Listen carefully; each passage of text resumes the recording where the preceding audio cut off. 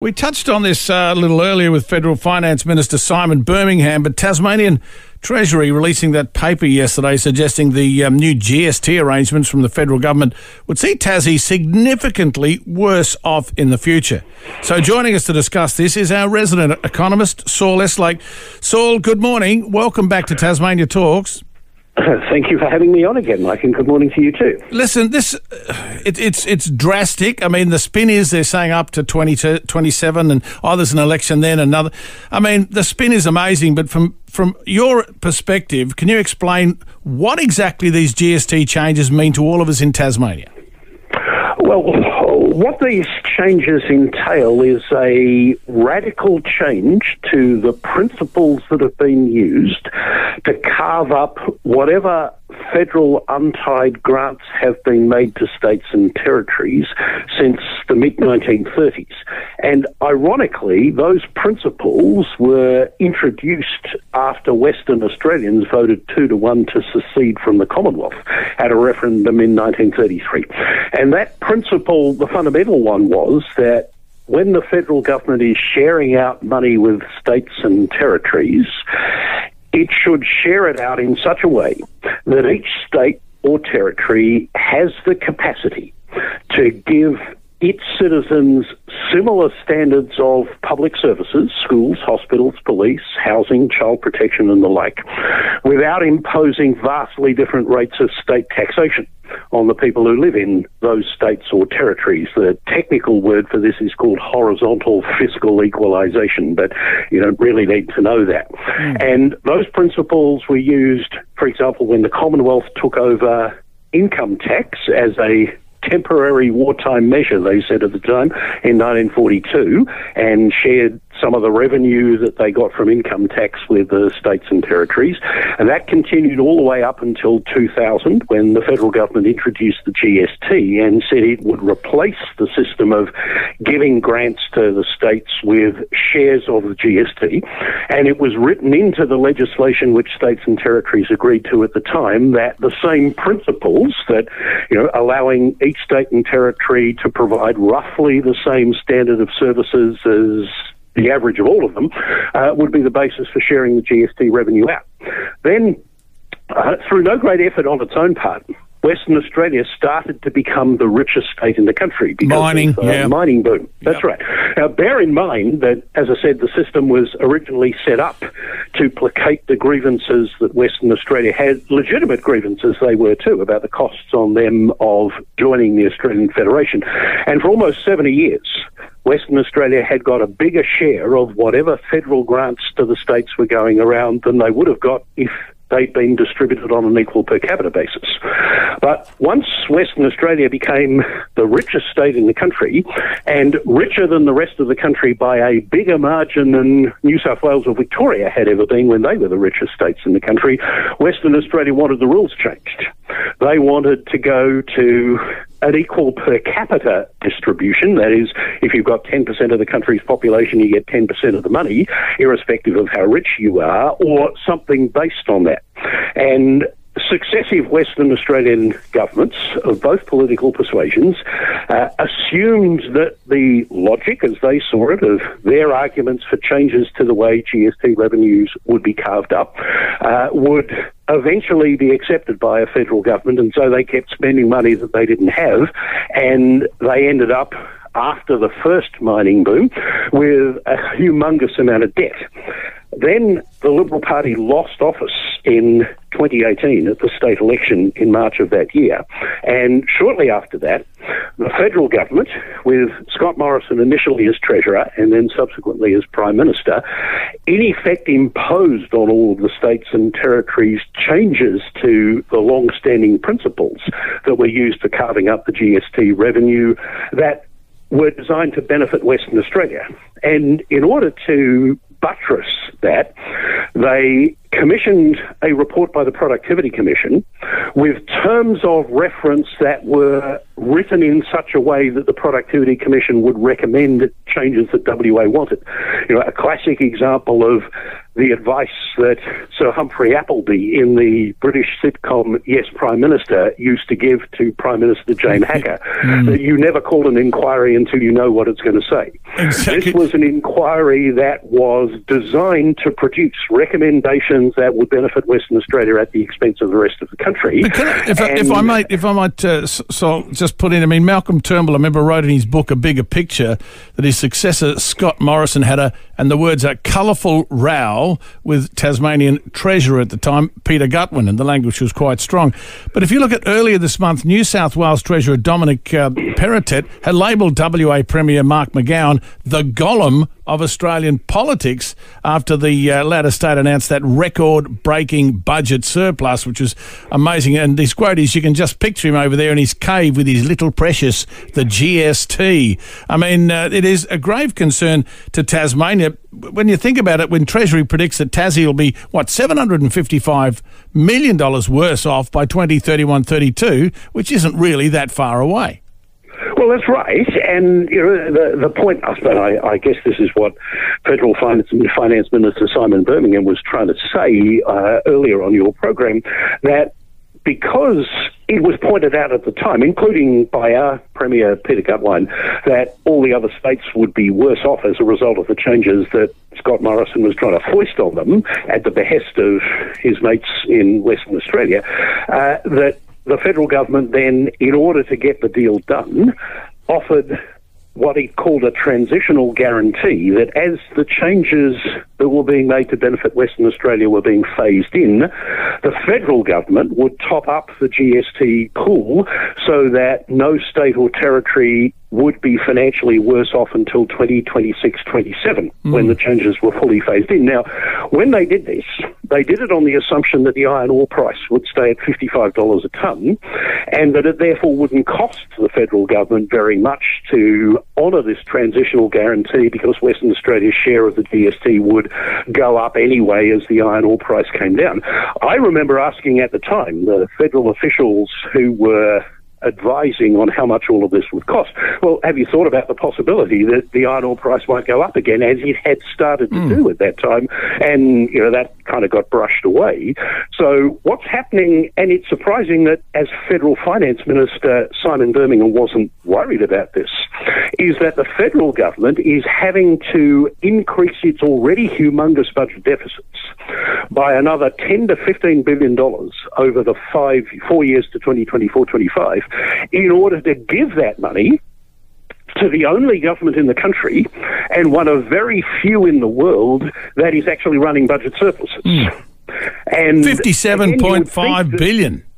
Yeah, and you would think that Simon Birmingham, who is a South Australian senator, right, would be a bit concerned about what's going to happen to his state when the transitional guarantee expires, because after Tasmania and the Northern Territory, South Australia is more dependent on the GST share that it gets than any other state or territory. But it would appear that Senator Birmingham is placing greater weight on his loyalty to his Prime Minister, who's imposed this deal at the behest of his mates in Western Australia, than he is to his own state. And if I were a South Australian voter, I'd be wanting to know, why isn't Simon Birmingham, as a senator for South Australia, taking a tougher line on this? Absolutely. Good call. But just what you've said about, no jurisdiction will be worse off until 26-27. These changes introduced back in 2018. But then if you look ahead, and don't forget, we've all got kids here, in 2031 to 32, Tasmania is estimated to be, $100 million per annum worse off on an ongoing basis. So where are we going to get that from? We can't just say, let's increase taxes here, there and everywhere. That's impossible. Well, that's one option that a government might be forced to consider. Another option is to cut spending by an equivalent amount. That means, worse standards of schools, hospitals, police, public housing, child protection, what have you. Or maybe the idea is we can just add that amount to our debt each year on top of the debts that we're already going to have. I don't think we should be taking this sort of thing lying down. And there are some things that the state government, not on its own, but in conjunction with other states who are similarly aggrieved, ought to be doing. doing, the first thing they ought to be doing, I think, is calling on the federal government to bring forward the inquiry by the Productivity Commission into this new system that is currently scheduled to take place in 2026. That is just before the transitional guarantee expires. They should be asking, or demanding even, that the federal government conduct that inquiry now. They should also be demanding a say on the terms of reference, because one of the reasons that we're in this situation is that the federal government gave the Productivity Commission's last inquiry terms of reference that, as I said, were guaranteed to produce an outcome that Western Australia wanted.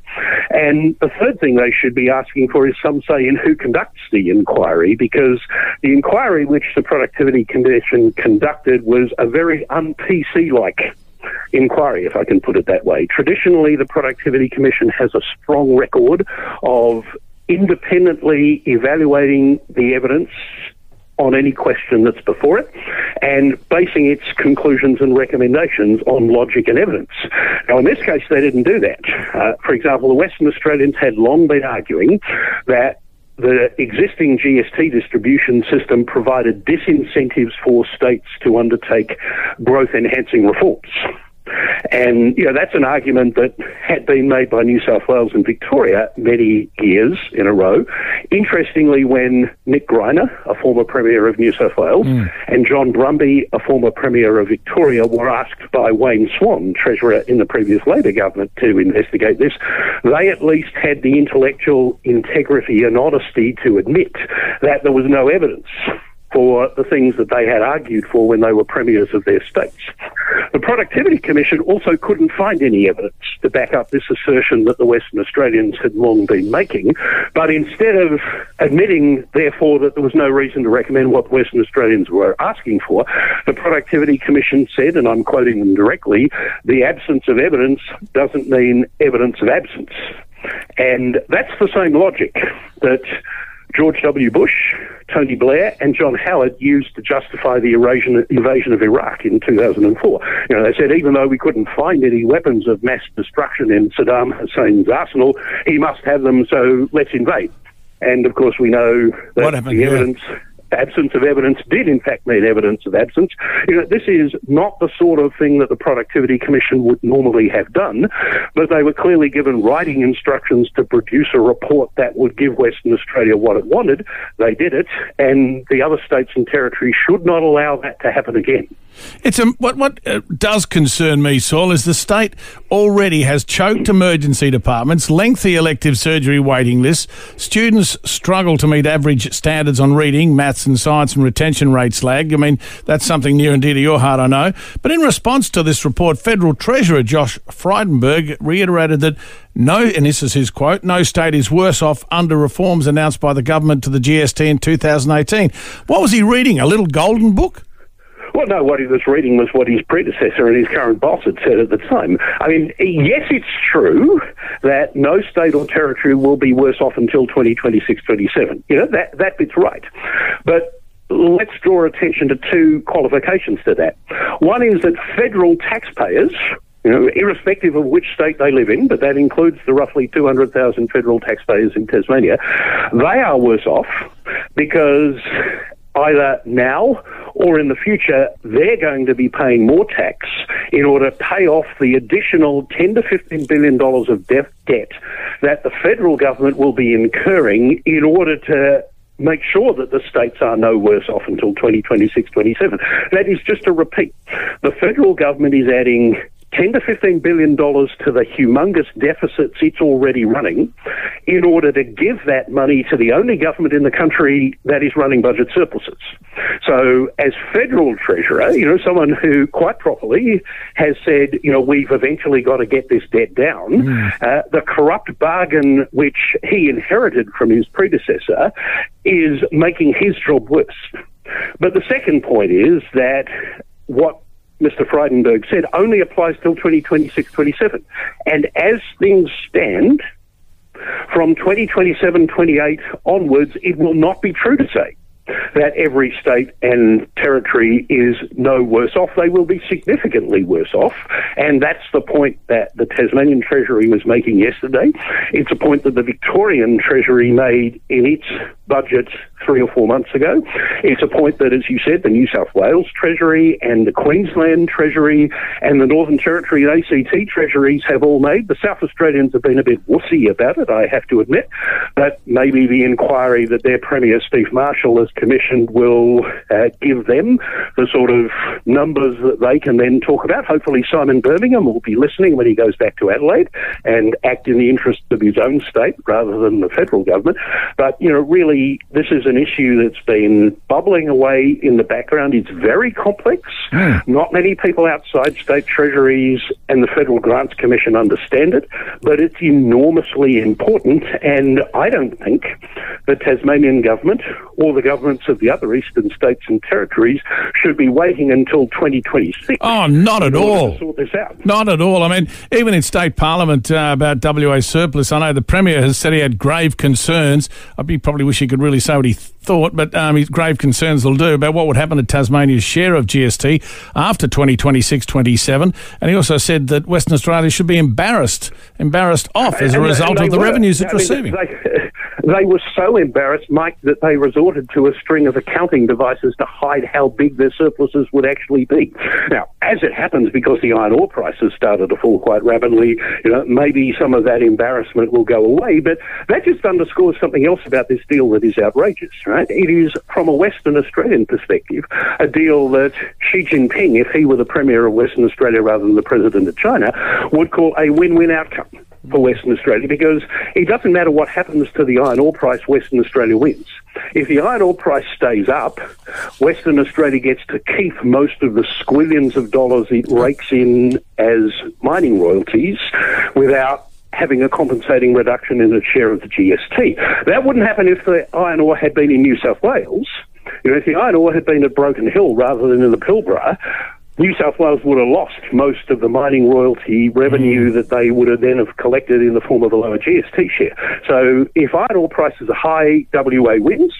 If the iron ore price goes down, then Western Australia's share of the GST goes up, as it would have done under the old rules and will continue to do under the new rules. So there is a floor under WA share below which it can't go, but there is no ceiling on it. And as I say, if you're a Western Australian, that's a fabulous deal. Isn't it? If you're everyone else, for 5 years, if you're federal government, you have to pay for it. After 2026-27, all the eastern states and territories, taxpayers pay for it in either higher state taxes or lower quality and range of state public services, or both, or a higher level of debt. And you can understand, Saul, why they want to be a separate country in WA. Listen, we've run out of time, but it's a pleasure to speak with you and Saul Eslake, our resident economist, about that GST issue. It is big. We just need to be aware of it and continue arguing with governments in regard to it. It's too strong a topic. And we need to be, Mike, if I can just say this, we need to be kicking heads. Peter Gutwein's a good head kicker. He's been kicking the AFL's head, and good on him for doing that. But our senators, irrespective of which party they belong to, our members of the House of Representatives, need to be standing up to people on their own side and standing up for their own state rather than hoping the problem will go away. Or else just tick the box. Oh, this is what we're going to say. You're a senator for this party, so you'll say what I tell you to. I think they should exactly stand up for their state. Saul, a pleasure to speak with you again, and we'll talk soon. Thank you, mate.